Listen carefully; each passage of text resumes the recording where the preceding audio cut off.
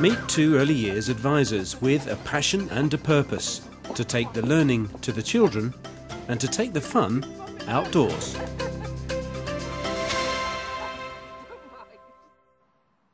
Part of Sue and Sheila's role as advisors is to visit early years settings to work with the staff.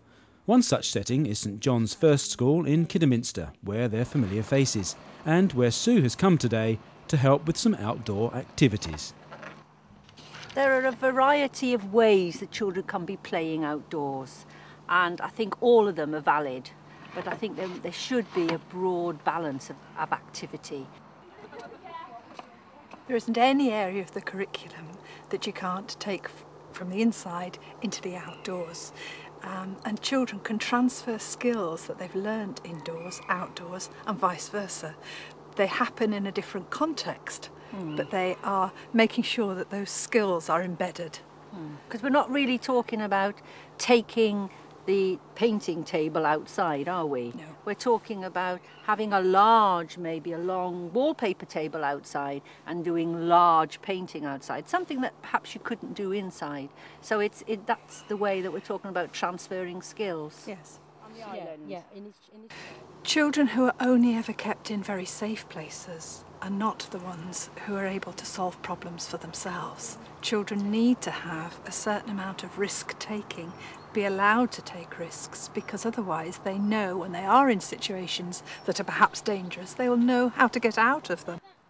And also to be responsible for themselves as well. You're allowing them to be outside with potentially risky things to use, and they need to be, you need to say to them, I'm asking you to be responsible with this, and they will then become responsible. Some of the class will be using the outdoor environment for a more directed activity, while Sue will be providing an opportunity for the others to explore real materials. I am King Bear. I live on Bear Island. I want all the bears with numbers on one. The children are about to embark on a journey to Bear Island, using a story as their starting point. I'm afraid that you've got to go past lots of dangerous things to get to the island. Mrs. Morel will help you. Tell her what you might see on the way and what you'll take with you. I must go now and have my breakfast. I'll see you soon. Goodbye. We've got to go on an adventure all the way to Bear Island.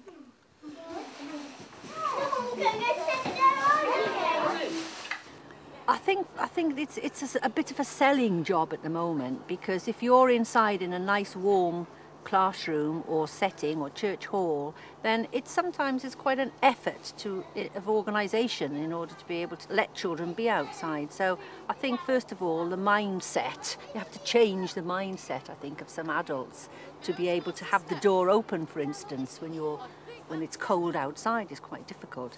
But I think it's so exciting for children to be outside. Right. Can you look at me then, not at King Bear? You're going to see him in a minute. How exciting if you're having a story inside, group of children and the practitioner inside, and then to be able to take that story outside, for the children to be part of that story, maybe following a trail that you've already set up. Put your wings out. Can you see Sue? She's waving at you. Yeah. And you're going to fly to Bear Island. 1, 2, 3, 4, 5. Bye! Bye! Bye! Bye! Right. While some children fly off to Bear Island to explore what to do with Sue's real materials, the others begin a journey of their own that's been constructed for them. Do you think you can manage to crawl through there? Yeah. Off you go, Kira.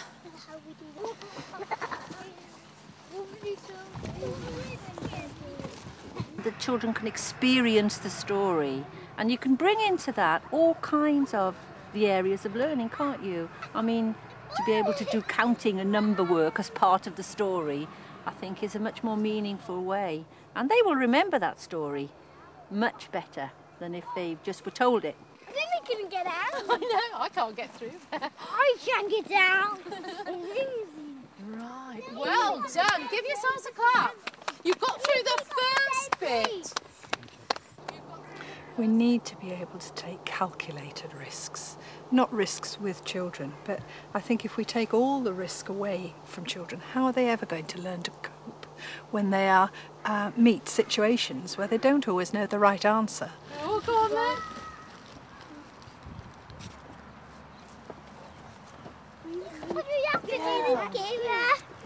Good girl.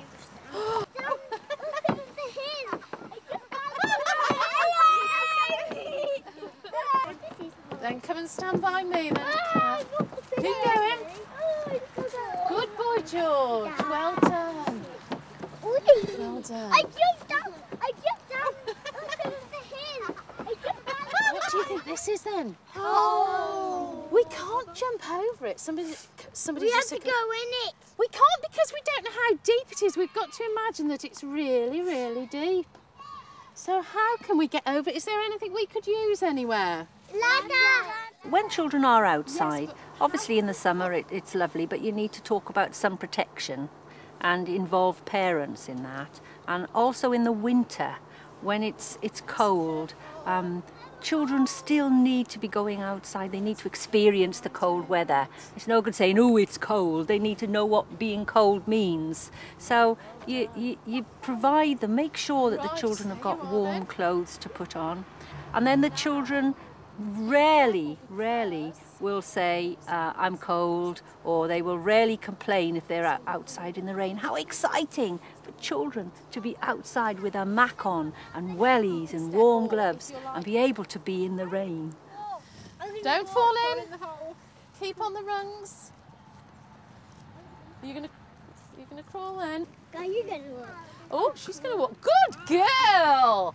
Well done.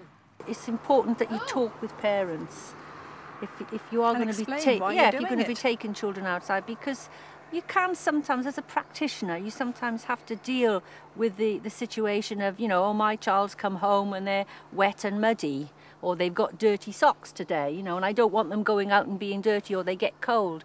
And I think that's when you, as a practitioner, should have clothing for the children. And should explain And why should it's explain, important. yeah. Because then every parent will be glad that their children are being outside. You can't beat that, can you? Well done. Oh, that was the hard bit. It's also the smell outside. Yeah, the smell. And I think very often we spend our lives in homogenised classrooms and we don't then experience smells. And all our memories are laid down with smells. Our smell area is very close to our memory area in our brain. And we've all got memories that are triggered by smells. While the hazardous journey to Bear Island continues, Sue has opened up her bag to reveal those real materials. Oh, what have we got? What do you Now then, got? what's this? I don't know. Maybe it's going to be a bus. Do you know, I think that's a really good idea. You need to risk assess all the things you take outside for children, but you can't completely take the risk out of it.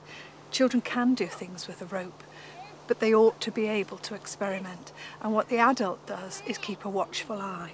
But you cannot be there all the time when children are doing things. You behave like a reasonable parent would. And you've got to give children the opportunities to experiment and to see the limits of the resources that you've got. Often children will mirror the activity that they're having inside, that they're doing inside, with doing it again outside, perhaps in a larger way. An absolutely super thing to do is to have a large pumpkin inside and perhaps a pile of golf tees and with a small hammer. Yeah. And the children will hammer the golf tees into the pumpkin. And the concentration and it's an exciting activity to do. And then you might provide some sticks and some mallets outside and they will go and do the same activity outside.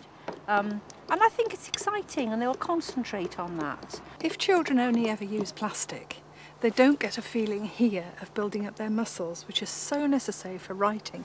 So if you've got a hammer and you're able to use it and control it, you're building up the muscles here. And if you've got real bricks, children can learn the weight of them, and that's so important before they ever start to write using their wrists. Why do we have to be careful with them? We don't hit them like hammers. Yeah. And what else about hammers? What else could you do? You could hurt yourselves, or you could hurt somebody else. And this is where the sensitive adult is really, really important, because, you know, your adult needs to be there, but not necessarily interfering. Or asking inane questions. Yeah, what are you doing that for? You know, why are you doing it? It's just sensitively intervene when you think maybe the child needs to move on or wants something else. So I think it's really important. Things like this, you know, bits of chain, have them so that if a child wants to use them imaginatively as water, for instance, in a waterfall, then that's super, isn't it? I mean, look at that. Well, they that's can lovely, isn't it? Wrap them around these, can't they? I've seen children doing that before. Yeah.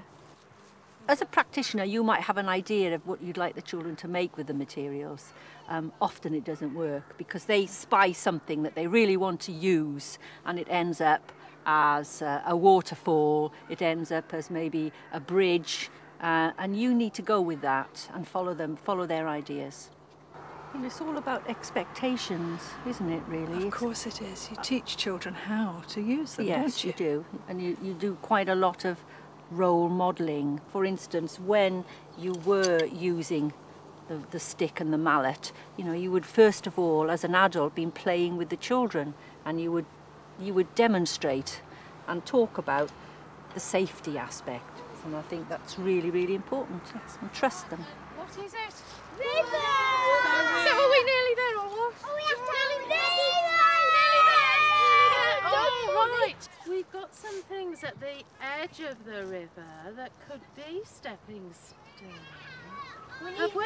on the river. Yeah. Have we? Can you see Can what's on these things? They're not stepping stones. There's numbers on them, is there? So do you think Kinga has put them there to help us get across the river? Yeah. So what will we have to do with the numbers then? Go 1, 2, 3, 4, 5, 6. Absolutely wonderful. If you've got a number, go and find the same number. Having scrambled through tunnels, over mountains, across huge holes and ice fields, the children are just a few short steps from their journey's end. What's she going to do with it now, Daniel? Put on the river. Right, so you put it somewhere in the river. Right. Now, who's got number 2? Right, it's ever so heavy, isn't it? Right, who's got number 3? We need to take children outside, get them to experience the outdoors as much as possible, because this generation of children are the most protected we've ever had. You'd be a bad parent if you let children do what we did as children, go off and experience play in the street. And so now we've got to set up situations where children feel that they're experiencing smells, different kinds of weather outside, and that just can't happen unless we have lots of places to take them outside.